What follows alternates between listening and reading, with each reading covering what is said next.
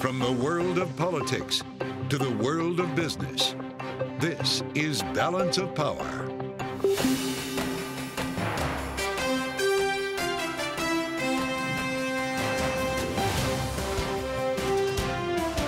Live from Washington, D.C. From Bloomberg's Washington, D.C. studios to our TV audiences worldwide, welcome to Balance of Power. With Anne-Marie Hordern in New York, I'm Joe Matthew in Washington. Another day, another Republican presidential hopeful officially entering the race for 2024. To whom much is given, much will be required. That's why today, before God and my family, I'm announcing that I'm running for President of the United States of America. And North Dakota Governor Doug Burgum also making his official announcement today. We'll break it all down with our political panel next. Plus another showdown in the U.S. House, this time between members of the same party as Republican hardliners bring business to a halt in a show of force against Speaker Kevin McCarthy. We'll have more on that ahead. But Anne-Marie, you're joining us from smoky New York today. I wasn't sure if you were going to have a mask on. You doing all right?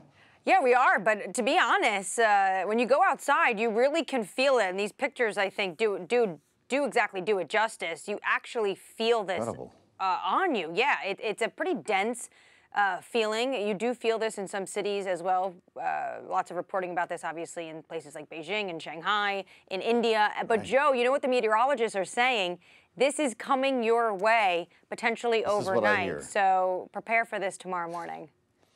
And you thought the smoky back rooms were the only thing going on here in Washington. It looks like Blade Runner in lower Manhattan today. But Anne-Marie, we've got 2024 in full swing here. Another major announcement, well, two, in fact, as you just mentioned. And joining us now, Bloomberg's Washington bureau chief Peggy Collins at the table, as well as national security reporter Dan Flatley. Peggy, it's great to have you with us here as we all kind of swerve from the debt ceiling saga to 2024. And it really does feel like it's underway in earnest. Chris Christie with the town hall last night. Mike Pence out with a shiny ad this morning that really evokes the whole city on a hill, the Reagan-esque view of America. He even mentions the words city on a hill. Is there a lane for a Republican like that in this Republican Party? Well, I think there's two main lanes really shaping up as the Republican field fills out with lots of candidates. I think we're up to around 10 at this point. And the two main lanes are kind of, are you in the lane with Trump and trying to say, like DeSantis, hey, I'm the future of the Republican Party that was under Trump, or are you in the lane that's running against Trump? You know, we saw some really strong words come out of the former President Pence's dialogue today, kind of trying to really distinguish himself and say he never wants to see, President Trump in the White House again. And then you're also seeing people like Chris Christie, Governor Chris Christie, also say similar things like that, really trying to distinguish themselves from him. Yeah, when you look at the former vice president, what he was really trying to also establish is not a connection to his former boss. He said he was the former vice president, but didn't show any pictures of who his boss was. Take a listen and a look at exactly what he said this morning as he announced. I know we can bring this country back. We can defend our nation and secure our border. We can revive our economy and put our nation back on a path to a balanced federal budget. We can defend our liberties and give America a new beginning for life. But it'll require new leadership in the White House and the Republican Party. Dan, is there a lane for this type of candidate? Obviously, he's going to go heavy on the evangelicals and try to get their support. Yeah, I think that, there is certainly a lane for Pence. I think it depends on how far he gets in that lane. There's, as Peggy was saying earlier, there's a number of candidates in the race now, but the big challenge right now, of course, is from President Trump, former President Trump, I should say, and he is at this moment still a front runner. I think that the problem that a candidate like Pence or some of these others may run into as they get further down the line is how are they going to play with a general electorate if they make it that far? And of course, that's a very open question. But if you tack to the right of Trump on some of these issues, that makes it all the more difficult to get to the left if you need to in a general election. So I think that's going to be the big question for somebody like Pence. For somebody like Chris Christie, it's a little bit different. You know, he was the governor of a big northeastern state. He has a little bit of a different tack that he can take that may make him a little bit more of a viable candidate in the general election. But his mission seems to be, I'm here to take out Trump, basically. I did it with Marco Rubio, and we saw Senator Rubio push back against that a little bit on Twitter yesterday. But he's like, I'm on a kamikaze mission to take out Trump. Well, he even went so far as to address that last evening to say, I'm not on a kamikaze. I want to win this thing and be the next president. But interesting, the contrast between these two. We've been talking about a potential lane for Mike Pence, and he's taking his own approach to this, telling people that, by the way, if you heard him speak today in Iowa, he said that Donald Trump nor Joe Biden are capable of bringing the country together again. Chris Christie just went for the jugular in a town hall in Manchester last night to prove his bona fides. Listen. The grift from this family is breathtaking. It's breathtaking. Jared Kushner and Ivanka Kushner walk out of the White House and months later get $2 billion from the Saudis. $2 billion from the Saudis. You think it's because he's some kind of investing genius? So the idea here is this is the one man who can go after Donald Trump on stage. He was actually physically trying to prove that last night, leaning into people who were asking him questions and some pretty serious charges about the Trump family. Well, I think, Governor Chris Christie, being from New Jersey myself, I know nice. He doesn't pull any punches. But I will say the question to Dan's great point earlier is, like, where does this really play with the base? Because it's about the primary first before we get to the general election. So is Governor Chris Christie's comments going to resonate with the base that is really fired up about potentially seeing Trump again in the White House? Or will it resonate with people who might be thinking more about we don't want to go back to some of the things we saw then? Or what's happening in the economy? Where is inflation? Where are our geopolitics? So I think we have a ways to go, but certainly everyone is talking about former President Trump, and he is one of the central pieces of which lane you pick and how you go about trying to win any type of votes right now. The other big question, of course, is who is going to win the Wall Street vote? And there's a Bloomberg Invest conference taking place right now at the Bloomberg headquarters in New York. And obviously everyone is talking about on the sidelines or there on record who potentially they like, who would they like to see getting in the race. Here is who billionaire investor Stanley Druckenmiller is excited about. I'm kind of excited about Chris Christie taking on Donald Trump.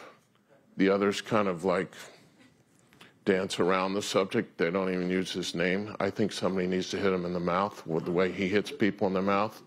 And Chris Christie could be very good at that. Dan, though, to your point, Chris Christie, is he there just to serve a purpose? Will these Republican candidates that do not want to see the former president get the nomination, will they have the reality check potentially they need to say, I'm ready to exit and I will coalesce behind whoever is second, winning in the polls at that time? Well, I think, Trump went through 2 impeachment trials in the Senate during his time in office. And one of the things that you sort of heard in the halls of Congress from members who were willing to talk about it was the next time Trump runs for office, somebody needs to take him on and take him on directly. This was sort of part of the soul searching in the Republican Party that came after the 2016 election and everything that happened, obviously, in the 2020 election and on January 6th, was do we really need to take him on directly? And you see Chris Christie sort of doing that. So this is a test of that theory, basically, which has been debated, in back rooms here in D.C. and among some more moderate members of the Republican Party for years now, is can you take on Trump head on and win? And people have tried it before to a certain extent. What we see Christie doing now is really putting a finer point on that. And it's still kind of an open question as to whether this will kill Trump or only make him stronger as a candidate. Questions about when we might hear about a potential indictment here. The former president, is actually truthing about it, if I can use that as a verb the way he does here. Says he's not been told he will be indicted in a federal case, which is making it, it's interesting why he would go to the trouble of actually writing this on Truth Social. But indeed, no one has told me I'm being indicted, and I shouldn't be because I've done nothing wrong. He writes, but I have assumed for years that I am a target of the weaponized DOJ and FBI, starting with the Russia hoax. And he goes on from there. Peggy, if and when this indictment arrives, this would be the Mar-a-Lago documents case that at least has been anticipated here in Washington. Will it make a difference? Well, I think it's a good reminder for all of us. We have a long way to go to November 2024 and even to the primaries early next year, even though we're really starting to prepare. And I think we don't know what's going to happen, what things are going to come up that may influence voters in a big way. I think in terms of the cases, we should also remember that it's not just one that's floating out there for former President Trump, but more than one. So I think it's a question that remains to be seen about how much voters will take those results into consideration. Yeah, of course, when that breaks, we'll tell you about it. But when the former president starts talking about it, you wonder. He tends to be the one who leaks that this might be about to happen. Great conversation with Anne Marie in New York. I'm Joe Matthew. Our thanks to Bloomberg's Washington bureau chief Peggy Collins and national security reporter Dan Flatley. Coming up, Florida Senator Rick Scott joins us. We'll get his thoughts on the 24 election cycle and the direction of the Republican Party next on Balance of Power. This is Bloomberg.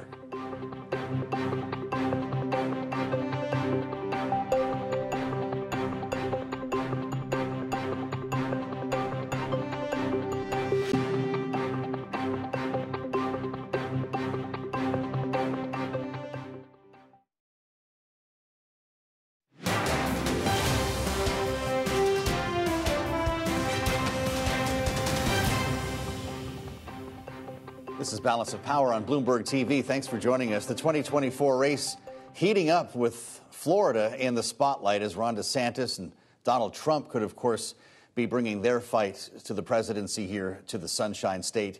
And here now to offer his thoughts on that and a range of issues, Florida Senator Rick Scott. It's great to see you, Senator. Thanks for joining us today from Capitol Hill. Before I get into the race, I have to ask you what's happening right there in Congress today, where we've got a bit of a revolt, as it's being reported by some members of the Freedom Caucus and the U.S. House, who have brought their discouragement, their frustration over the debt ceiling deal to the matter at hand here, and in fact stopping business for a second day from taking place in the U.S. House. I know you're a senator, but as you peer over from the other chamber, is the U.S. Congress at a point of dysfunction?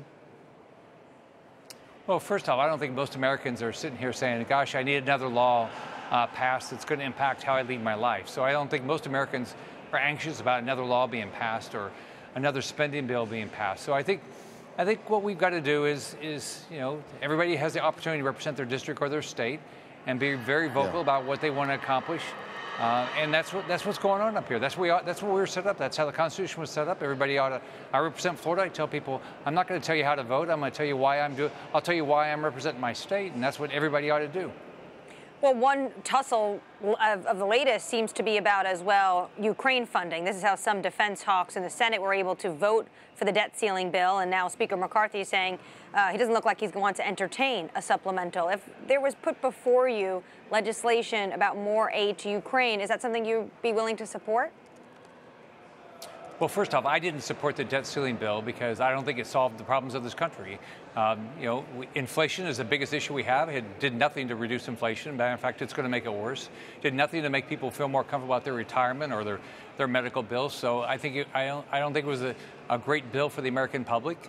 More Democrats and Republicans voted for it, and I think the public lost. With regard to Ukraine, I think we've got to address how do we make sure we do everything we can to help Ukraine win, but we also have to make sure that we're not wasting dollars. We're going to have $35 trillion worth of debt in 2 years, $35 trillion. And we got to make sure that, this is in Europe. So we got to make sure Germany and France do more than their fair share. Can't just be the American taxpayer that's paying for this. So I want Ukrainians to win. I want to be supportive. I want Russia to lose. Because it's wrong what they did, but we have $35 trillion of debt. Let's look at lethal aid that's going to help Ukraine win, not just have another prolonged war that goes on forever and ever. Senator, you, of course, were chair of the National Republican Senatorial Committee. You were in charge of getting Republicans reelected, so you're pretty close to the campaign trail here in your own mind, I'm sure, in your soul, as you're also running for reelection yourself.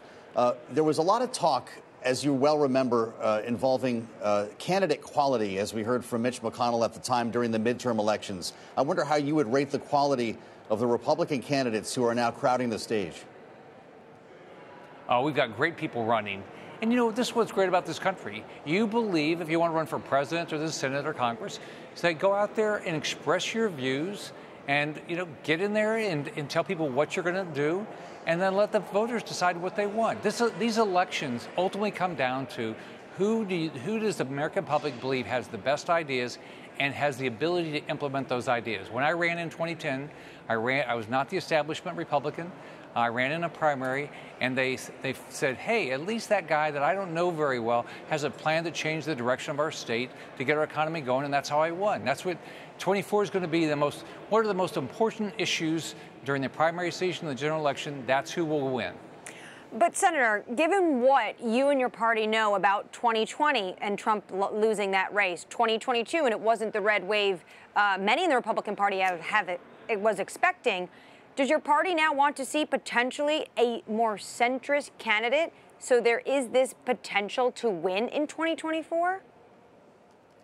I think what Republican voters want is they want somebody that's going to solve their problems.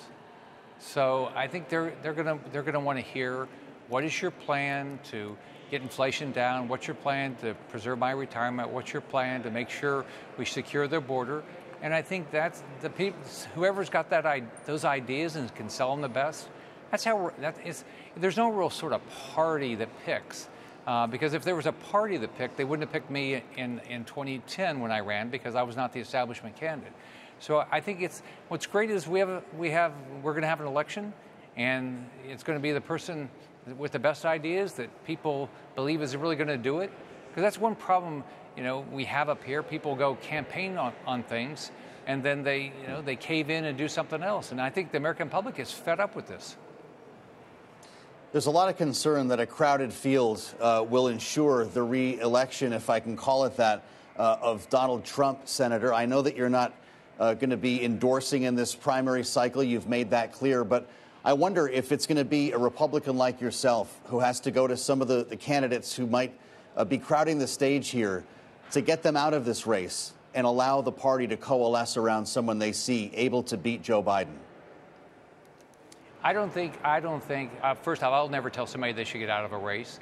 I was told not to get in the race and then get out of the race when I ran because I was not the establishment candidate in 2010. I think if you want to be president, you should go for it. You should go get out there and sell your ideas, see if you can raise the money to help get your message out.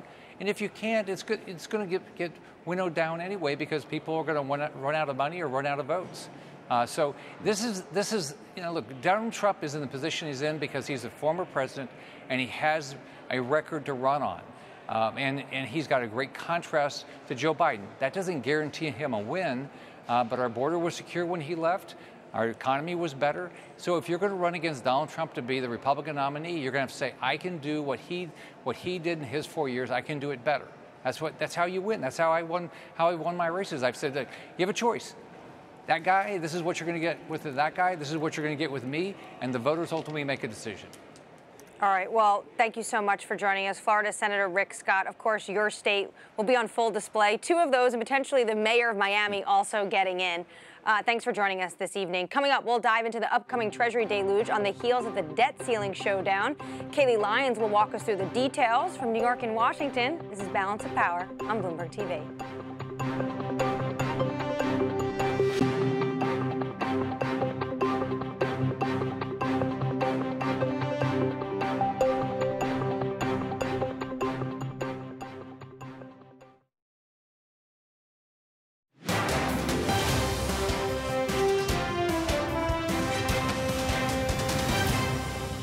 Secretary Yellen drew down the TGA, that's basically the Treasury savings account, from $700 billion to practically nothing last week. That also ended up in non-issuance of government debt, so that was a big boost to liquidity. All that is set to change now. Actually, the TJ is going to go the other way. Billionaire Stan Druckenmiller speaking at Bloomberg Invest earlier today. This, of course, as the Treasury Department says it plans to boost its cash pile substantially by the end of this month. Kaylee Lyons, of course, is here with more on this. Kaylee, what should we be expecting? Well, we should be expecting a lot of issuance, Anne-Marie. I mean, billions, hundreds of billions of dollars worth. Remember, the Treasury's cash pile fell below $23 billion at one point last week before the debt ceiling was raised. That matched the lowest level since 2015. And now that the debt ceiling has been lifted, it is time for them to borrow big time to restore that coffer. The Treasury saying in a statement today that it plans to increase issuance of Treasury bills so it can keep financing the government and gradually rebuild the cash balance to a level more consistent with what they usually do, and they expect that it will get to approximately $425 billion at the end of June. I would remind you that as of June 6th, it was at $71 billion. So we have hundreds of billions of dollars to go. And what that means is we are going to see a lot of issuance, potentially issuance that we haven't really seen outside of crisis era times, like what we saw during the pandemic in 2020 or back in 2008. We've already seen them boost the size of auctions in recent days, like the shortest tenor benchmark bills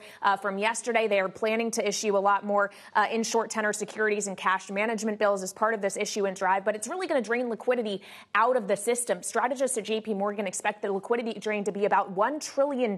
They think that will knock about 5% off the combined performance of stocks and bonds this year. Citi did the math, thinks a liquidity drawdown of this magnitude could mean the S&P drops 5.4% over 2 months. And because bank deposits are going to have to soak up all that supply and yields are going to go higher, it could drive money out of bank accounts and into higher yielding products like money market funds. And of course, this is just the near term consequence. We have to consider the long term issue with debt supply as well. And that was something that Ray Dalio, the billionaire founder of Bridgewater Associates, was speaking about at Bloomberg Invest earlier today.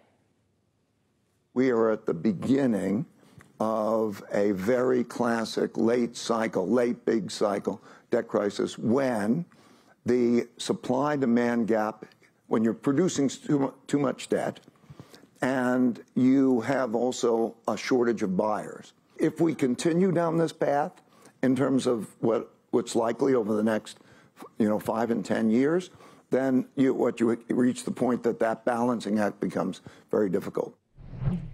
So, Joe, this is really a story of maybe solving something in the near term, but not necessarily solving a long-term problem. Reminding us again here, as the dust settles on this whole debt ceiling agreement, the country really didn't get a lot for it other than a lot of drama. Yeah, it doesn't necessarily change the longer-term fiscal trajectory. That's for sure. Bloomberg's Kaylee Lyons. Many thanks, Kaylee, for joining us. Coming up, a showdown on the floor of the House of Representatives. It's still happening. We'll be joined by Democratic Congresswoman from Washington, Suzan DelBene, next. This is Balance of Power on Bloomberg TV.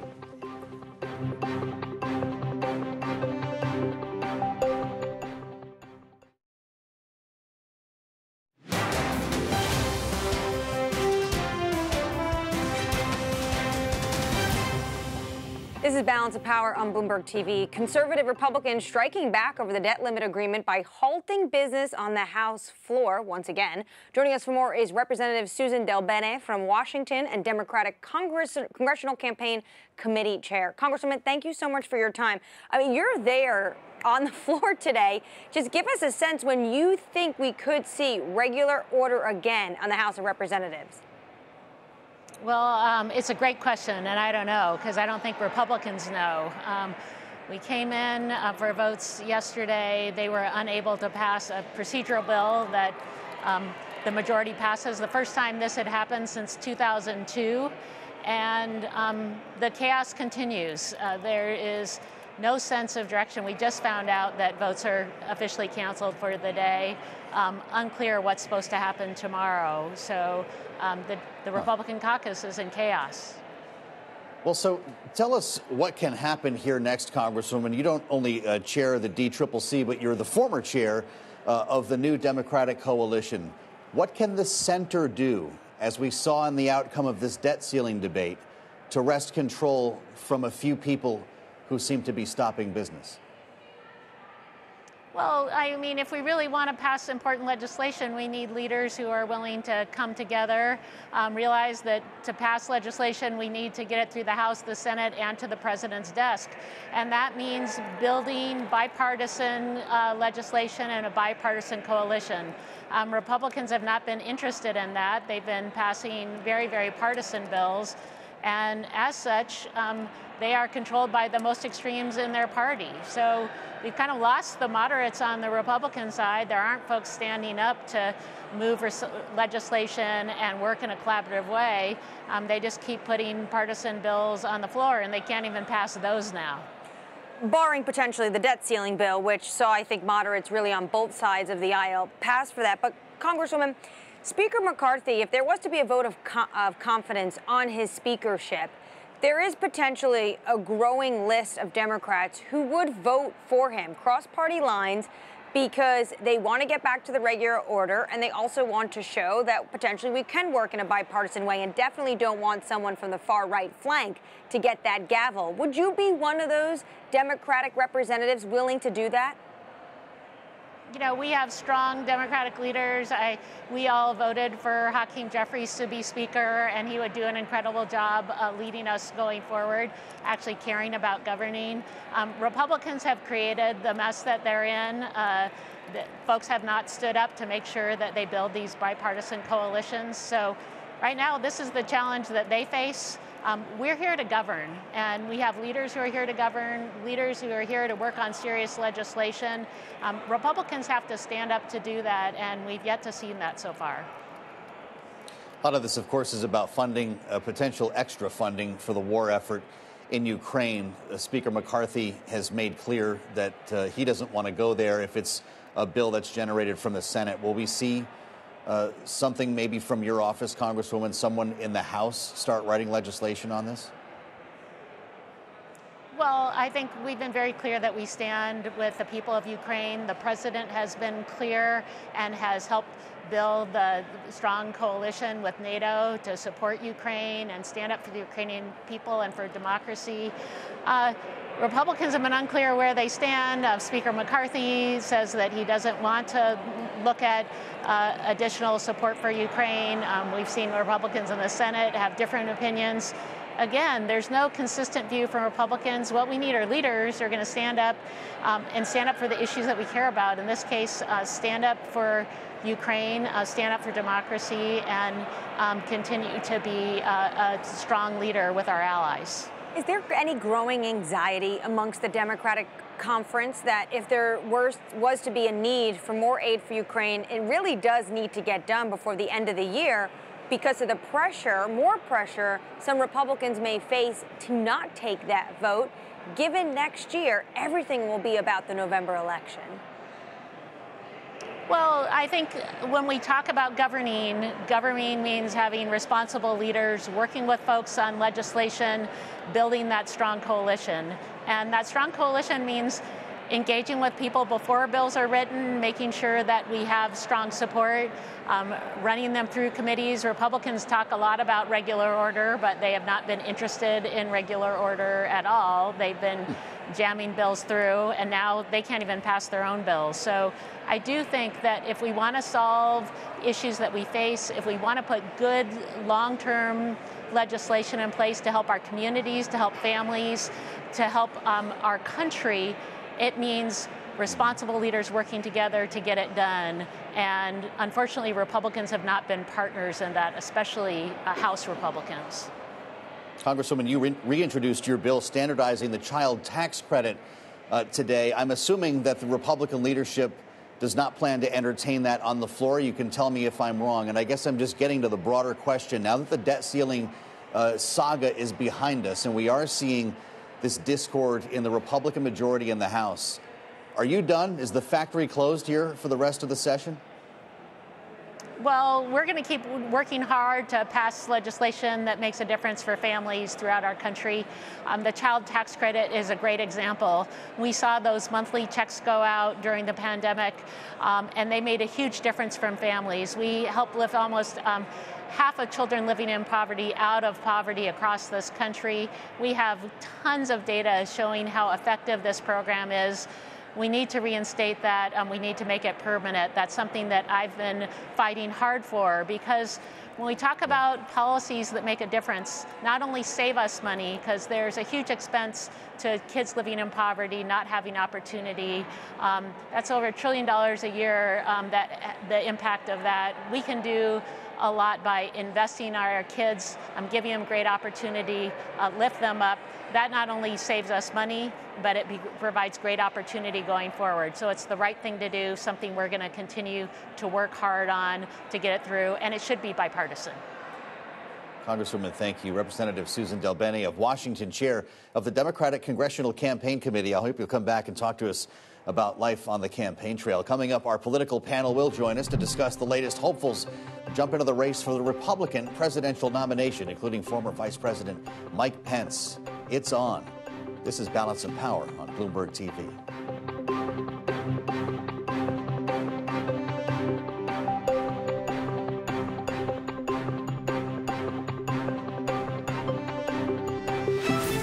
Now, keeping up to date with news from around the world, here's the first word. I'm John Hyland. New York Mayor Eric Adams told residents they should stay inside or wear masks outdoors to battle the smoke from the Canadian wildfires blanketing the largest U.S. city. The Federal Aviation Administration is also grounding inbound flights to LaGuardia Airport due to low visibility. Wildfires are poised to burn more land than ever in Canada, with more than 9.4 million acres scorched so far, according to the Canadian National Fire Database. That's about double the size of New Jersey. U.S. Supreme Court Justice Clarence Thomas received a 90-day extension for his 2002 financial disclosure report. The upcoming release could offer fresh insight into Thomas's finance, since an investigation revealed he and his wife traveled on billionaire GOP megadonor Harlan Crow's yacht and private jet. Crow also bought Thomas's childhood home in Georgia from the justice and his relatives, and paid for private schooling for his grandnephew. Lionel Messi will join Major League Soccer club Inter Miami. That's according to the BBC, who says Messi is turning down a deal from Saudi Arabia that would have paid him $400 million annually. The Argentine superstar is being offered a profit-sharing agreement with Adidas and Apple. The Athletic reported citing people familiar with the transaction. And the PGA would lose its tax-exempt status under a new bill introduced today. Representative John Garamendi introduced legislation that could close the tax loophole that allows the PGA Tour and other professional sports leagues to claim tax-exempt status. The legislation comes as a response to the PGA's merger with LIV Golf, which is backed by the Saudi Arabia Public Investment Fund. Global news, 24 hours a day, on air and on Bloomberg Originals. Powered by more than 2,700 journalists and analysts in more than 120 countries. I'm John Hyland, and this is Bloomberg.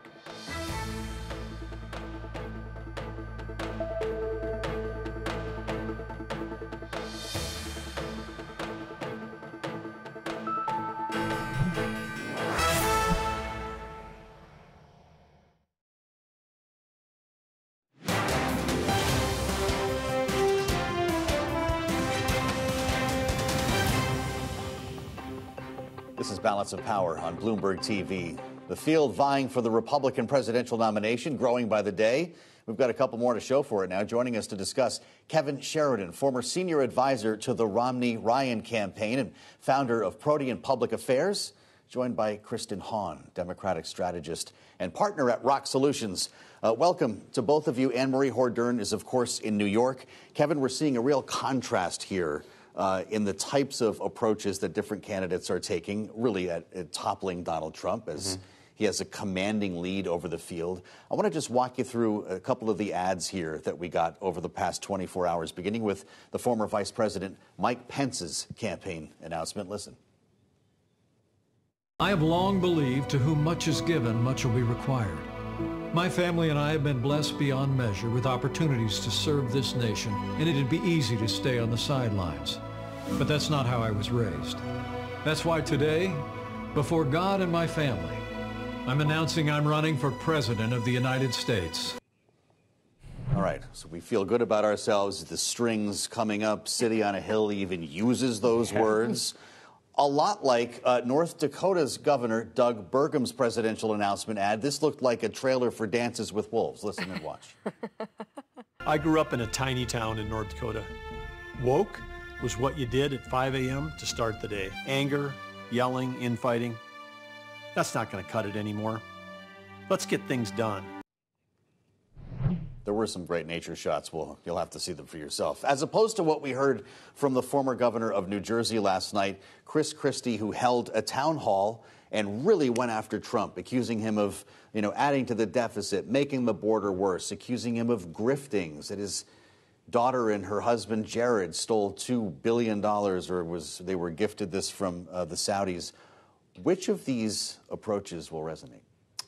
We don't know that either of those approaches will resonate, but they're going to try a couple of different lanes. The Christie lane is to go right through Trump, to attack him directly, to say his name every time he can get on a stage, to try to get enough signatures or enough individual donors and up to 1% so they can get into a debate where he can actually attack him face to face. And that's, I think, what the TV that everybody's looking forward to, if he can actually do that. He knows him very well. He was his debate partner, obviously, and they have a 20-year history together. So if he can do that, if he can get on a stage with him, that's his lane. The other two, I think, are throwing back to, in the case of Pence, as you mentioned, he is definitely running on a Reagan model. It's a throwback to the Reagan. Look, the Reagan model is very popular in the Republican Party still, sure, but it's come under some derision from new types of Republicans who want to say that's the old way. We're doing the new Ron DeSantis, Donald Trump way. And so they'll have to fight it out, and we'll see.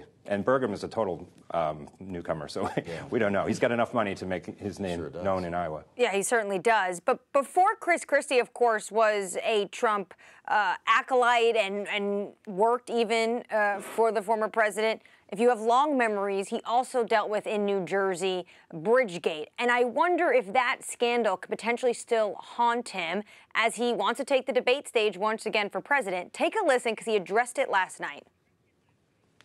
The biggest mistake I made in public life was that I put a few people into a position of authority at the Port Authority of New York and New Jersey who went on a frolicking detour to divert traffic off the George Washington Bridge. Without telling me, without me knowing anything about it, they used my power and my authority to play a fraternity prank. And it cost me a lot. All right, Kristen, so he's kind of passing the buck. Wasn't my fault. I just gave power to the wrong people. Do you think Bridgegate will come up for him and potentially hurt him as he tries to either go for the actual presidencyship and get the nominee, at least, or even as he goes and attacks the former president, and if that's his mission? I mean, I think it'll definitely come up. The other candidates in the Republican field for the presidency will make sure that it comes up. It already tanked one of his candidacies. So, this is something that goes to, his character, who he is. I also think that, it's interesting that all of a sudden that he wants to now run straight through, Donald Trump. It's been a long time coming. I guess I'm glad that the candidates are doing it now. But these are all things that are going to come up. I mean, if now his, he's flip-flopping. If his approach now is that he's going to come after Trump, there are a lot of visuals when he decided that he was going to endorse him, when he took meetings with him, went along with a lot of what the former president did. So, these are all things that he's going to have to contend with. Is it attractive, though? Because people still get, certainly those who commute in New York, get angry about this still when you mention Bridgegate. Is it attractive still, despite all the changes in politics, to apologize? Well, I don't think his biggest problem with Republicans is going to be Bridgegate. And I think he's done, over the years, a pretty good job of answering all the questions. Remember the press conference back in New Jersey at the time where he took every question until reporters literally had no more questions. Right. When do you see that from a politician? He's got other problems. He's underwater with Republicans by a lot, and he needs to dig his way out of that. And while he's attacking the front runner, we've got to make sure that there's enough other voters, the 2/3 of other voters out there that might want to move beyond Trump, that he can pick up some momentum with them. What also we're going to see, of course, as we gear up for 2024 are more of these CNN-like town halls. We had Nikki Haley most recently, former President Donald Trump, and then upcoming, Chris Christie has agreed to one, as well as Mike Pence. Here is a little bit of how the CNN town hall with Donald Trump, though, played out. Take a listen, because this looks like it was one of the reasons why it cost someone their job today. Please welcome the frontrunner for the Republican nomination, former President Donald Trump.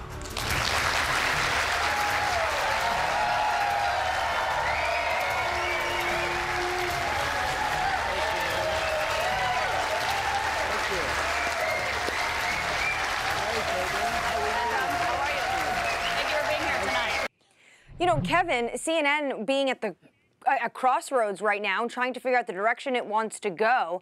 How damaging is that in general to politics, given the fact that they are a network that always has these town halls, and it is a space where not just journalists, but also whether Republican or Democrat voters can go in and ask officials, wannabe elected officials, questions? Yeah, and they have another one tonight, so I don't know that they'll be turning away from that model completely. It sounds more like Chris Licht just didn't get the vision executed on, and don't bring a reporter to the gym with you, would be the two lessons there. But, you know, it remains to be seen. David Zaslav, the head of CNN, says that, or Time Warner says that he's going to, you know, do a really long search for the next head of CNN, and what direction he's going to go in, we don't know. They said they want to go back to the boring old CNN, the news gathering and straight CNN. So I could see them, you know, today they took Governor Burgum's entire campaign announcement. Mm-hmm. You know, they may be one of the few networks that's going to do something like that. So they are an important player even in Republican politics if they want to be. Other than not allowing reporters in the gym with you, Kristen, that's very good. I agree with Kevin on that. Yeah, absolutely. There are lessons to be learned here for media in 2023, almost 24 now, covering a presidential campaign. Mm-hmm. Does the departure here of Chris Licht, by the way, the CEO of CNN, if you're not following this, gone after 1 year, tell us anything about the way the rules are changing here in this new campaign cycle? I mean, I think that the rules may be changing a little bit, but it's how you address these things and how you approach. Like, for example, Donald Trump's. I didn't actually necessarily, as much as I do not like the former president. I do not think he's quit to be the president again. You know, there were going to be some challenges there with that town hall and stacking that town hall with voters who were clearly all huge Trump supporters is not a good way to approach, to give the viewers a balanced view of what's going on. It's like they knew what was going to happen. They played to the ratings because nobody else was doing it. Kristen and Kevin, thank you so much, and you're going to sticking around with us. Coming up, there's no shortage of reaction on Capitol Hill today to the news of PGA merging with Saudi-backed Live Golf. We'll get the take from our political panel next. This is Balance of Power.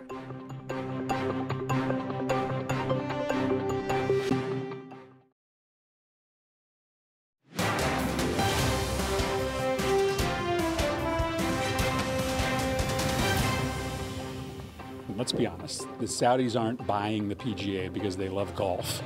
They're buying the PGA because they want to erase their dizzying campaign of political repression. I don't know what the antitrust ramifications would be, so I'd want to look at that. Yeah, I don't have concerns otherwise. I have this arm's length attitude toward Saudi Arabia when it comes to foreign relations as well as golf. I think the commissioner has been so discredited that he can hardly present a credible voice for PGA. Some of the reaction on Capitol Hill after Saudi-backed Live Golf agreed to merge with the PGA. Back with us now is our panel, Kevin Sheridan, former senior advisor to the Romney-Ryan campaign and founder of Protean Public Affairs, and Kristen Hahn, Democratic strategist and Rock Solutions partner. All right, Kevin, first to you. Do you think we will see investigations in Congress? And if we do they even amount to something when it comes to this deal? Yeah, I think the bigger question is probably if DOJ gets involved and doesn't want to do this on antitrust competition reasons. I could see them blocking it. I don't know that Congress, maybe they can hold hearings, how much they can actually do to stop it, though. There's probably a little bit of bipartisan consensus around it, but it's mostly, I think, Democrats who are very anti-Saudi right now that want answers on this. It's a good day for golf fans, but and a good day for Phil Mickelson, who got his huge payoff and then gets to go back to the tour. But you know, it really remains to be seen what Congress does and what the Saudis do next. Do they take on tennis or something else? Actually, there's a great question about that. But is it actually worth Democrats' time to pursue this as an antitrust case? I mean, I think that Kevin's right. There could be some, hearings in the Judiciary Committees in the House and Senate. I guess in the Senate, not the House. Yeah. It's not a bad message. I think the Saudis were very clearly sports washing. Yeah. That's their intent. The PGA seems to be going along with it. But what do you do? See if they go to tennis next, because it seems like they're not Yes. done here. We're looking at F1. We'll see what comes next. Right. Many thanks to our political panel. Kevin Sheridan, great to have you at the table, Kevin. Come back and see us. And Kristen Hahn, many thanks as well. Check out the Washington Edition newsletter on the terminal and online. And thanks for joining us on Balance of Power. That does it for me in New York, Joe, of course, in Washington, and we'll see you right here tomorrow. This is Bloomberg.